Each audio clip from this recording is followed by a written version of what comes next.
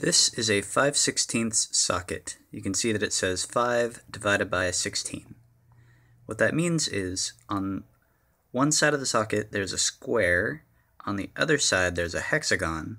The hexagon side is big enough to fit around a 5/16 nut. And you can put the hexagon side on a nut and the square side into your socket wrench, like so, and then put the whole thing onto your nut and tighten or loosen it.